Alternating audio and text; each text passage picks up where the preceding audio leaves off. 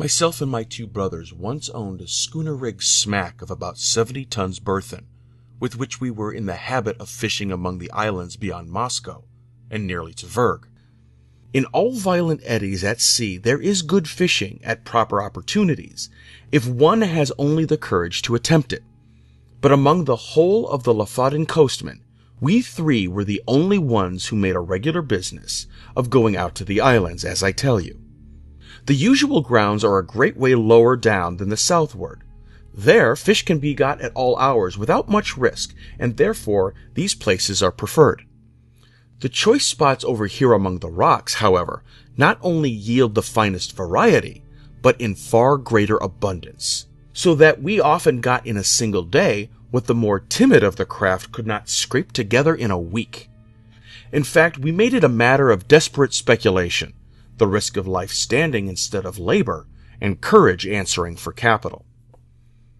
We kept the smack in a cove about 5 miles higher up the coast than this, and it was our practice in fine weather to take advantage of the 15 minutes slack to push across the main channel of the Moskoe-strom far above the pool, and then drop down upon anchorage somewhere near Otterholm or Sandflesen, where the eddies are not so violent as elsewhere. Here we used to remain until nearly time for slack water again, when we weighed and made for home.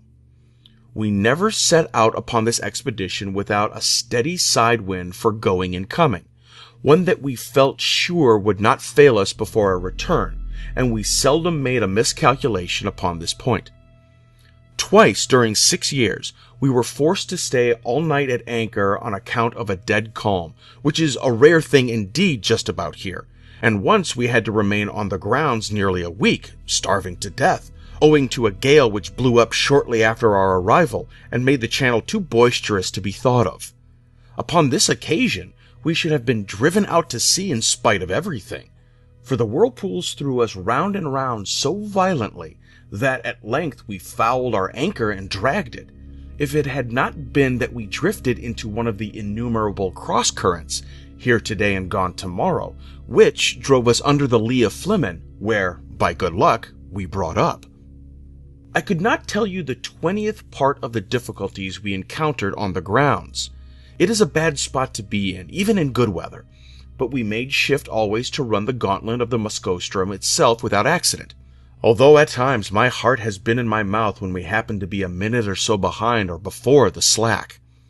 The wind sometimes was not as strong as we thought it at starting, and then we made rather less way than could wish, while the current rendered the smack unmanageable. My eldest brother had a son 18 years old, and I had 2 stout boys of my own. These would have been of great assistance at such times in using the sweeps, as well as afterward in fishing, but somehow, although we ran the risk ourselves, we had not the heart to let the young ones get into danger, for, after all is said and done, it was a horrible danger, and that is the truth. It is now within a few days of 3 years since what I am going to tell you occurred. It was on the 10th day of July, a day which the people of this part of the world will never forget, for it was one in which blew the most terrible hurricane that ever came out of the heavens. And yet all morning, and indeed until late in the afternoon, there was a gentle and steady breeze from the southwest, while the sun shone brightly, so that the oldest seamen among us could not have foreseen what was to follow.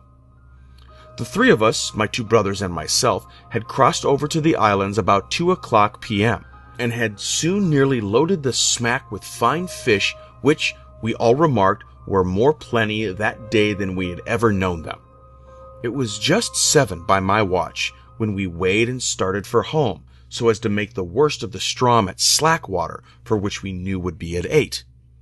We set out with a fresh wind on our starboard quarter, and for some time spanked along at a great rate, never dreaming of danger, for indeed we saw not the slightest reason to apprehend it. All at once we were taken aback by a breeze from over Helseggen. This was most unusual, something that had never happened to us before, and I began to feel a little uneasy, without exactly knowing why. We put the boat on the wind, but could make no headway at all for the eddies, and I was upon the point of proposing to return to the anchorage when, looking astern, we saw the whole horizon covered with a singular copper-colored cloud that rose with the most amazing velocity. In the meantime, the breeze that had headed us off fell away, and we were dead becalmed, drifting about in every direction. This state of things, however, did not last long enough to give us time to think about it. In less than a minute, the storm was upon us. In less than 2, the sky was entirely overcast, and what with this and the driving spray, it became suddenly so dark that we could not see each other in the smack. Such a hurricane as then blew it is folly to attempt describing. The oldest seamen in Norway never experienced anything like it. We had let our sails go by the run before it cleverly took us, but at the first puff, both our masts went by the board as if they had been sawed off, the mainmast taking with it my youngest brother, who had lashed himself to it for safety. Our boat was the lightest feather of a thing that ever sat upon the water. It had a complete flush deck with only a small hatch near the bow, and this hatch it had always been our custom to batten down when about to cross the Strom, by way of precaution against the chopping seas. But for this circumstance, we should have foundered at once, for we lay entirely buried for some moments. How my elder brother escaped destruction I cannot say, for I never had an opportunity of ascertaining. For my part, as soon as I had let the foresail run, I threw myself flat on the deck with my feet against the narrow gunwale of the bow, and with my hands grasping a ring bolt near the foot of the foremast. It was mere instinct that prompted me to do this, for which undoubtedly was the very best thing I could have done, for I was too much flurried to think. For some moments we were completely deluged, as I say, and all the time I held my breath and clung to the bolt. When I could stand it no longer, I raised myself upon my knees, still keeping hold with my hands, and thus got my head clear. Presently our little boat gave herself a shake, just as a dog does in coming out of the water, and thus rid herself in some measure of the seas. I was now trying to get the better of the stupor that had come over me, and to collect my senses so as to see what was to be done, when I felt somebody grasp my arm. It was my elder brother, and my heart leaped for joy, for I made sure that he was overboard. But in the next moment, all this joy was turned to terror, for he put his mouth close to my ear and screamed out the word, Moskoe-strom. No one ever will know what my feelings were at that moment. I shook from head to foot as if I had had the most violent fit of the ague. I knew what he meant by that one word well enough. I knew what he wished to make me understand. With the wind that now drove us on, we were bound for the whirl of the Strom, and nothing could save us.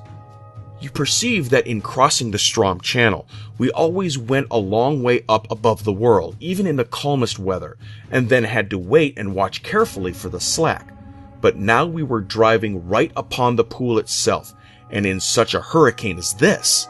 To be sure, I thought, we shall get there just about the slack. There is some little hope in that. But in the next moment I cursed myself for being so great a fool as to dream of hope at all. I knew very well that we were doomed.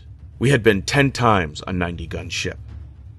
By this time, the first fury of the tempest had spent itself, or perhaps we did not feel it so much, as we scuttled before it, but at all events the seas, which had first been kept down by the wind and lay flat and frothing, now got up into absolute mountains. A singular change, too, had come over the heavens. Around in every direction it was still black as pitch, but nearly overhead there burst out, all at once, a circular rift of clear sky, as clear as I ever saw, and with a deep bright blue. And through it there blazed forth the full moon with a luster that I never before knew her to wear. She lit up everything about us with the greatest distinctness. But, oh God, what a scene it was to light up! I now made 1 or 2 attempts to speak to my brother, but in some manner which I could not understand, the din had so increased that I could not make him hear a single word, although I screamed at the top of my voice in his ear. Presently, he shook his head, looking as pale as death, and held up one of his finger, as if to say, "Listen."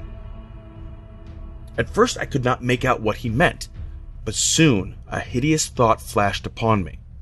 I dragged my watch from its fob. It was not going. I glanced at its face by the moonlight and then burst into tears as I flung it far away into the ocean. It had run down at 7 o'clock. We were behind the time of the slack, and the whirl of the Strom was in full fury. When a boat is well built, properly trimmed, and not deep laden, the waves in a strong gale, when she is going large, seem always to slip from beneath her, which appears very strange to a landsman. And this is what is called riding in a sea phrase. Well, so far we had ridden the swells very cleverly, but presently a gigantic sea happened to take us right under the counter and bore us with it as it rose up as if into the sky. I would not have believed that any wave could rise so high.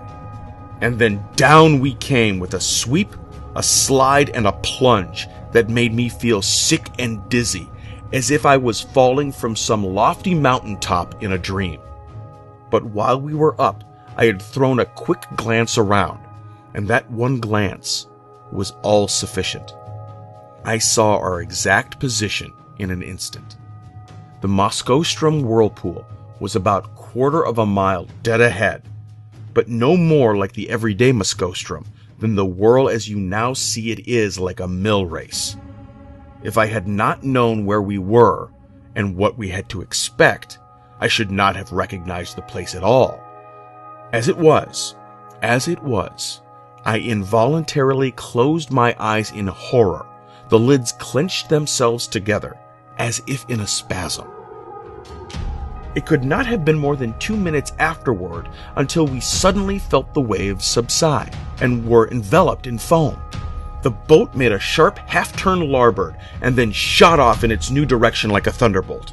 At the same moment, the roaring noise of the water was completely drowned in a kind of shrill shriek, such a sound as you might imagine given out by the waste pipes of many thousand steam vessels, letting off their steam altogether.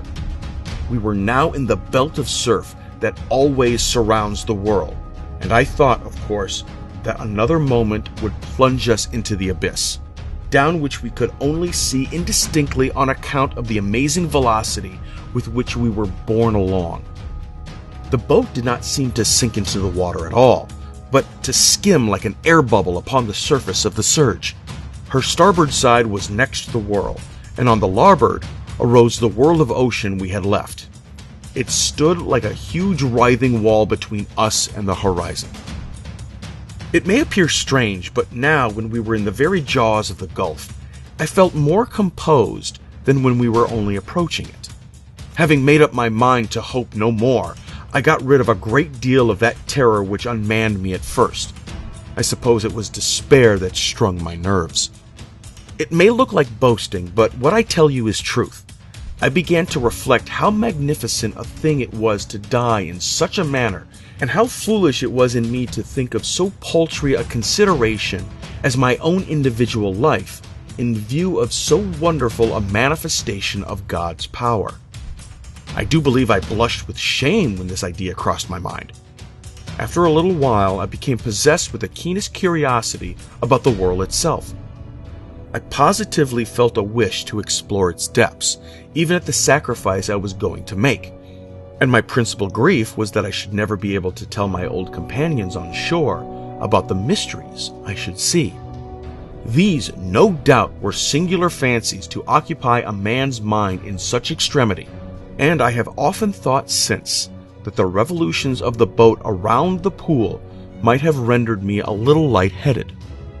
There was another circumstance which tended to restore my self-possession, and this was the cessation of the wind, which could not reach us in our present situation, for as you saw yourself, the belt of surf is considerably lower than the general bed of the ocean, and this ladder now towered above us, a high, black, mountainous ridge.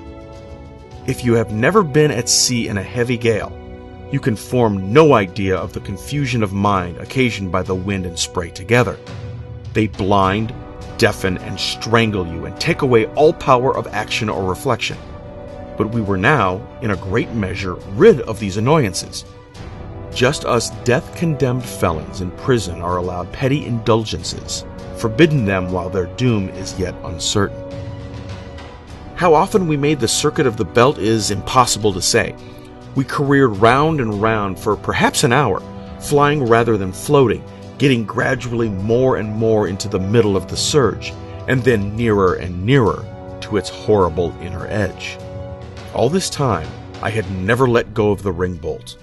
My brother was at the stern, holding onto a small empty water cask which had been securely latched under the coop of the counter, and was the only thing on deck that had not been swept overboard when the gale first took us.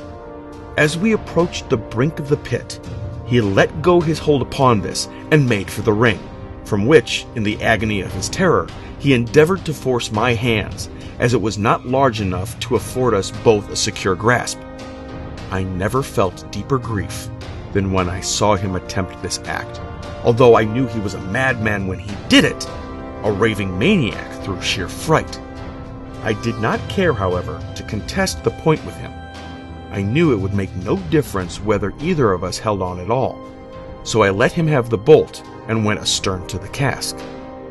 This there was no great difficulty in doing, for the smack flew around steadily enough and upon an even keel, only swaying to and fro with the immense sweeps and swelters of the whirl. Scarcely had I secured myself in my new position when we gave a wild lurch to starboard and rushed headlong into the abyss. I muttered a hurried prayer to God and thought all was over.